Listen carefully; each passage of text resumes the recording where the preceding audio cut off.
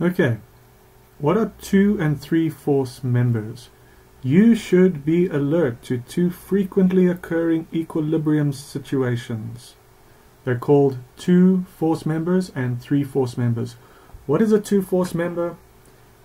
You won't believe it, but it's a member that only has 2 forces acting on it. And it is in equilibrium. Okay? So any member, doesn't matter what shape it is. It could look like this, like that. It could look like this, right?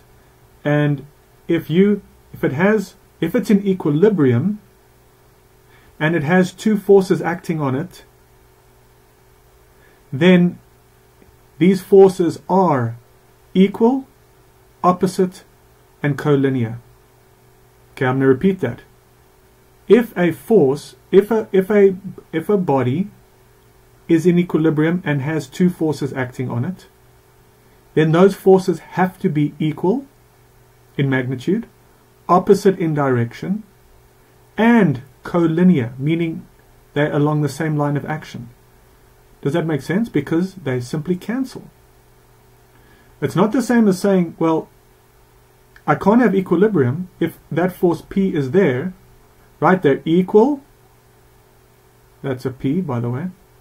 They're equal, they're opposite, but they're not collinear. So in this case, you'll have a couple moment. Okay, so if a body has 2 forces and it's in equilibrium, this is the criteria. The second is a 3 force member.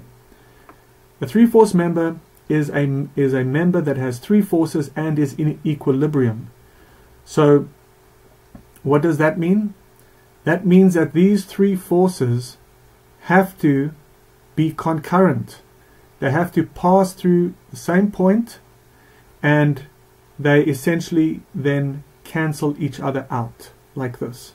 We've got F1, F2, F3. The resultant sum of the forces equals 0. And as you can see, because they pass through the same point, what does this mean? This means sum of the forces in the X equals 0, sum of the forces in the Y equals 0. But because they pass through the same point, sum of the moments is 0 as well. Now, let me just scroll up. Bear with me. I'm going to show you an example. Here is an example of a 2 force and a 3 force member. Right? So, the first thing you need to see, okay, it's in equilibrium. Right? This guy's not accelerating. These members are not accelerating. Step 1, equilibrium. Step 2, as you can see here, there's a force being applied onto this body over here, and there's a force being applied here. Yes, I know we break it up into X and Y, but it's just a single force, right? It's a single force which we break up into X and Y.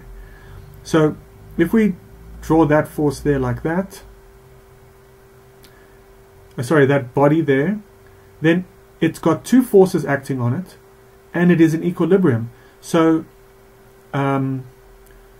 most likely these forces will point in those directions. So you got B and you got A, and they're equal and opposite, and they are collinear. Okay, and then this is a 3 force member. This other one, there's a force there, a force there, and a force there.